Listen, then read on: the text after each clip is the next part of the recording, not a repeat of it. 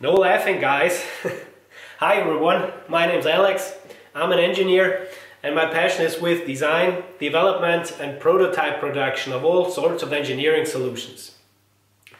I made this video here because of recurring viewer questions about my 1.2 meter or 4 foot long precision straight edge here, which I made for the scraping job of my prototype press brake, or to be more precise, the spotting of the lower girder surface and spotting of the two upper girder surfaces for scraping it. A heads up right at the beginning.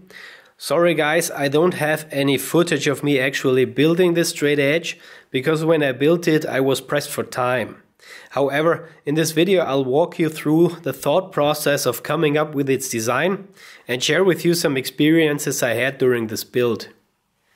This straight edge is made almost exclusively with basic hand tools because I had no access to such a large surface grinder or even such a large milling machine in order to machine this in one setup for the necessary precision. It took me roughly 2 days to make the straight edge, however only one surface is scraped. Why both anyway? I think it is fair to say that this straight edge is made against common practice, because it's not made out of cast iron, but rather it is a welded design out of 3 pieces of carbon steel. So let's take a look. Now this implies 2 bottlenecks which must be solved. The first is that carbon steel is a very stubborn material to scrape. However, this can be overcome to a certain degree by using a dedicated scraping insert geometry, like this one,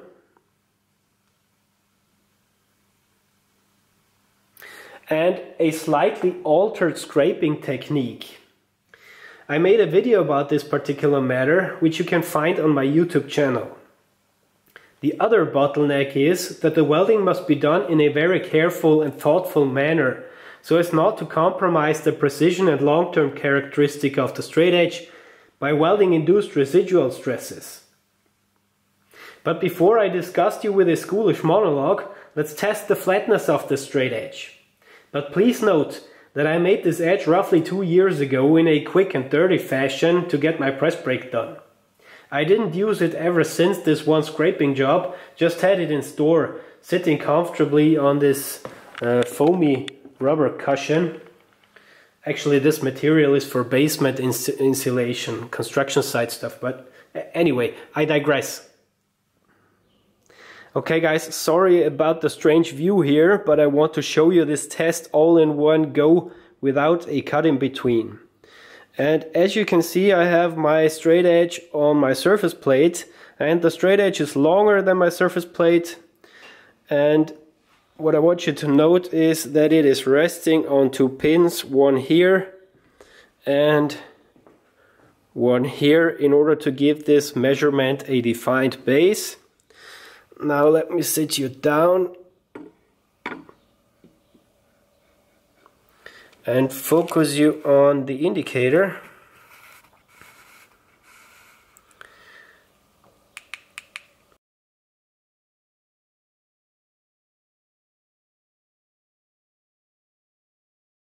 And now let's see about the straightness of this straight edge here. But keep in mind that I cannot traverse the whole length of the straight edge. I'll try to go as far as I can without cantilevering the base of the indicator too much.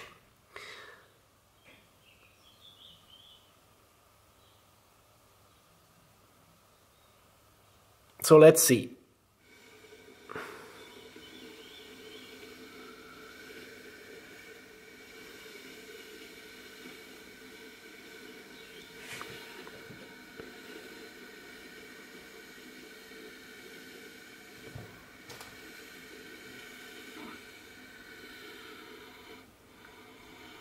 Now I'm beginning to cantilever again with the base, and this is about as far as I can go.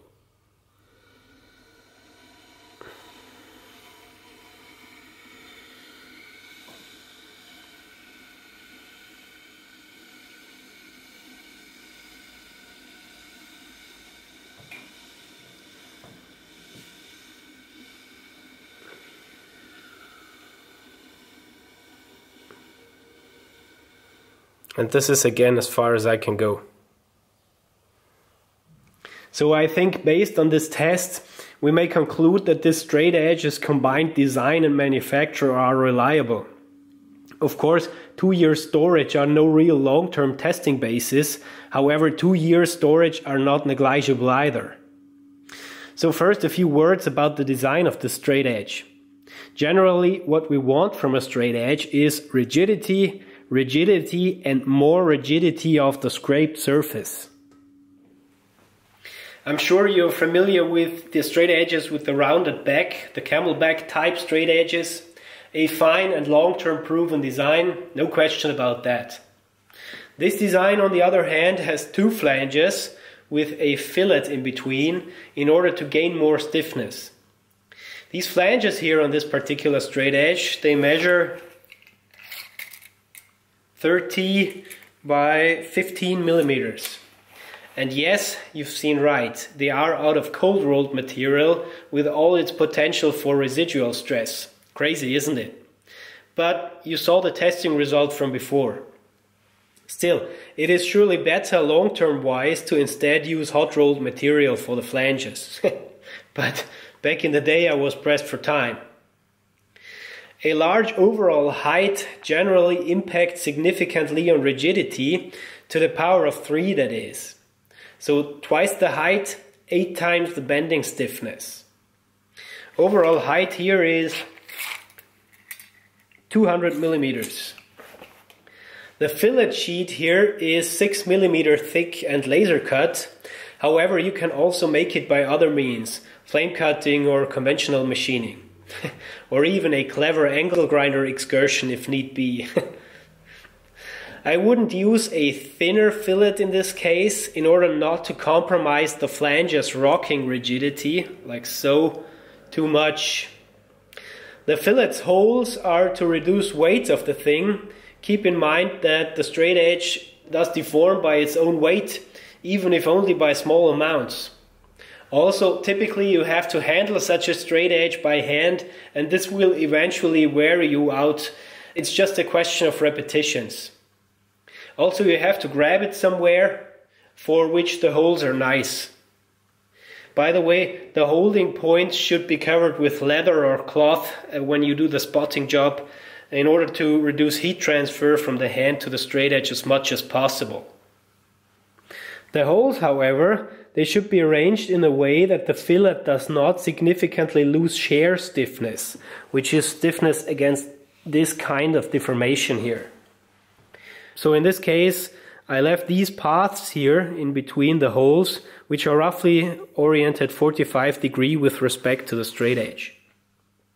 At least of same importance as design is the manufacturing technique. Before, we were talking about the 2 bottlenecks in making such a straight edge. Being able to scrape carbon steel is the first. The second bottleneck is the welding strategy and the weld preparation. And believe it or not, making the straight edge here does not require a computer-controlled 10-axis high-vacuum laser welding center. Instead, all that's needed is a TIG welder, the right strategy, and a sensitive hand. The welding preparation must ensure that the flanges have a nice surface to sit on here on the fillet. Particularly, this means you must get rid of the bevel on the fillet from, for example, laser cutting. The flange should sit on the fillet faces as perpendicular as possible. But on this straight edge here, I didn't even machine the fillet faces, I just finished them with a file and a right-angled guide block. Next we must weld on the flanges. You see, this straight edge is held together exclusively with tacks. And this is the major part of the, well, trade secret if you want. For this, these recesses here are placed with regular spacing because the recesses corners, like here and here, are very suitable for fusion tacks. So basically the recesses serve 2 purposes. Firstly, they ensure a defined tack spacing, and secondly, they allow for small, well-defined and strong tacks at corners. At these points here, this one, and the next one, where the 45-degree paths end. Shear stresses are transferred in the flanges. And here I use tacks at each corner, here 2 and 2 on the back side, to also give the flange some rocking stiffness against deformation like so.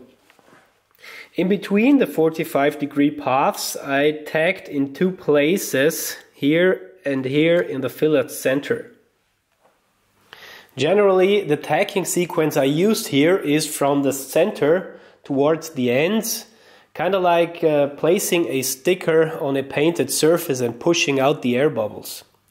And I alternated top and bottom flange tacking, that is tacking 2 spots here, then 2 spots here, and so on.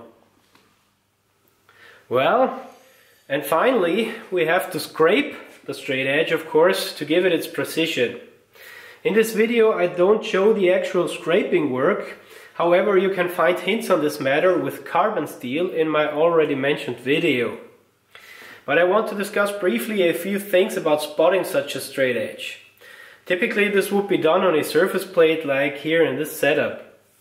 But you do not absolutely need a surface plate. Instead you could also tackle the spotting issue by making 3 identical straight edges and spot them with each other in a smart alternating manner. The theory on this is called the 3-plate method, in case you want to look it up. Such a job could be done by a tenacious guy even in the field with minimal equipment. Whatever kind of scenario this would require, I don't know, but still. It's a little tricky to scrape a straight edge like this one, which is comparatively narrow in relation to the height. Because there is a big danger of the straight edge starting to lean more and more to one side as you go from scraping cycle to scraping cycle. And in order to avoid this, what I do is I use my right angle master block here and use it as a backrest during spotting, and then I rub the straight edge against the surface plate like so. And this should ensure that you do not drift toward one side or the other side from scraping cycle to scraping cycle. And finally, a side note on this particular straight edge here. You see, I cannot completely spot this one on my surface plate, not even diagonally. Generally, this is a problem. But if the overhang here is not too large, you can still succeed with scraping such a straight edge flat if you interpret the spotting pattern right. You see, due to the overhang, the spotting pattern will get more dense in this area of the straight edge than it is here, even for a perfectly flat straight edge. So what you have to do during scraping is not to follow that temptation to scrape away more material here than here.